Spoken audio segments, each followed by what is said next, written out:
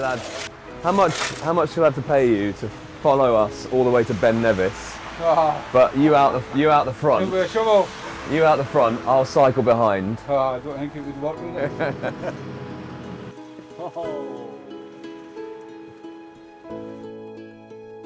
Thanks for risking your life so far. But I think we have to knock it on the head for now. Worst, isn't it? Rubbish. We can't continue. They've taken all the advice, and it's too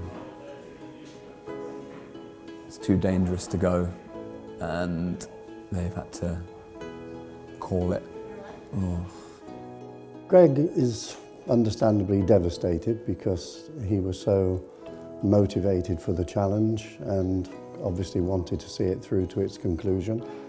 I know he'll feel a sense of failure, which he shouldn't do.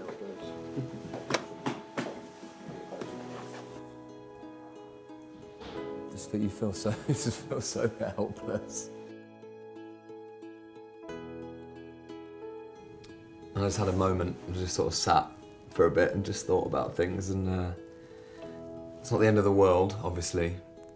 And I suppose what I've been saying this week, all week, is you've got to try and find some positives in all this stuff. And our whole message has been, if something bad happens to you, if you feel like a low, or you lose your job, or you lose your partner, or a big life thing happens, or a small life thing that can snowball, then you've got to find some great people around you. And so I've got to take my own advice, I think. The current total, and by the way, we can keep donating, this is just the start. The current total for Gregathlon, Pedal to the Peaks, is £452,237.